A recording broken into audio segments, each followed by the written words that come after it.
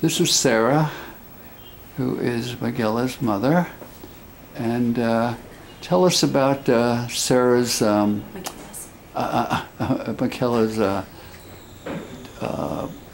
birth and delivery.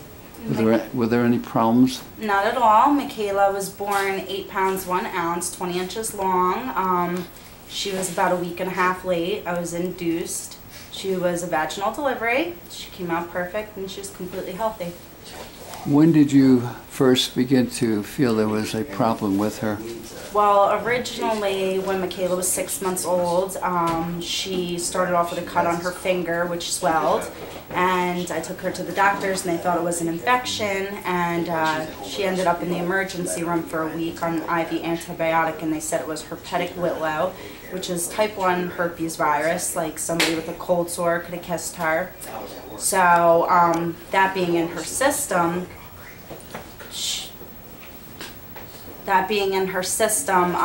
led to her getting viral meningitis at 8 months old, which caused swelling of the brain. Like, she had a stroke. Large portion of the left side of her brain is damaged and portions of the right side of the brain. She had a phenomenal recovery up until she was about 1.5 years is when she began having head drop seizures from the brain damage. Since that time, we have had her on every single anti-seizure medication and with no improvement whatsoever.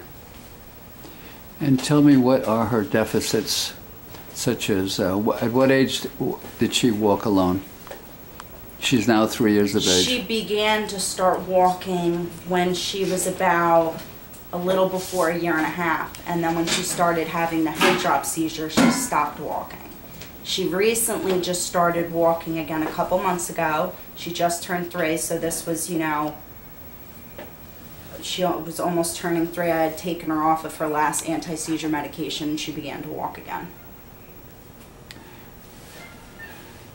And how did you make a decision about choosing her getting stem cell treatments? I had someone who brought it up to me and said that their father had cancer and they were doing some type of stem cell for her father and I should look into it, so I began to do that.